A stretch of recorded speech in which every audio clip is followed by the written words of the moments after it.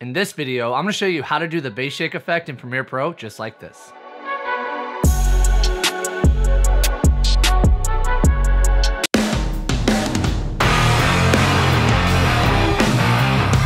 Tyler here from Video Editing with Tyler White, and if you want to learn how to edit video like a pro, start out by subscribing and hitting the bell so you don't miss anything. So here inside Premiere Pro, I have my footage and I also have my music on my timeline, and now I'm ready to apply the bass shake effect. So the first thing that I like to do is make this a little bit bigger by double clicking here so I can see my audio, and then I'm going to play the music back so that I can identify where the bass hits are located.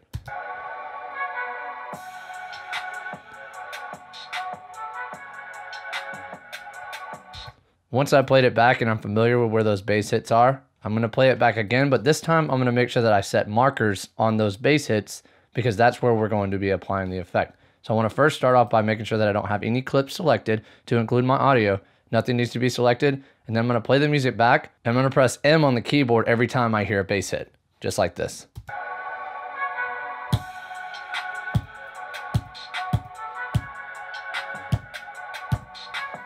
Once I've created all my markers, I'm then going to go over here to the Assembly tab. I'm going to right click over here. I'm going to go to New Item and I'm going to go to Adjustment Layer. This creates a new adjustment layer. I just want to make sure that this matches my video settings.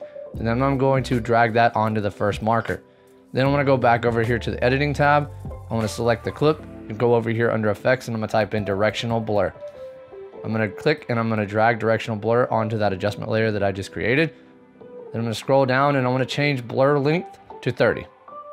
I'm going to click on that very first marker here, and you can kind of see what 30 looks like. I usually like to stay within the 30 to 50 range. You can go up higher, just depends on what your preference is. But for this specific sequence, I'm going to use 30. Then what I'm going to do is go over here to the razor tool because I'm going to be going frame by frame and making some cuts. So I'm just going to go over one frame, I'm going to make a cut, go over another frame, make a cut. And I'm going to do this until I have enough for my effect.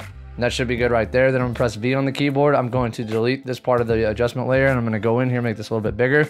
I'm gonna delete every other portion of the adjustment layer. And I'm gonna delete these two as well so that I have these three right here. Once I play it back, that looks pretty good to me. I like how that looks. So what I'm gonna do now is I'm gonna click on the next marker. I'm gonna highlight these three. Then I'm gonna hold down Alt on the keyboard and I'm gonna click and I'm gonna drag that over. And that should do the same thing. It should drag that adjustment layer over. And this is gonna save me a ton of time. Same thing, click on the next marker, select all three pieces of the adjustment layer, hold down Alt, click and drag over. And I'm gonna do this to the very end of my footage. Once I'm done, I'm just gonna play it back.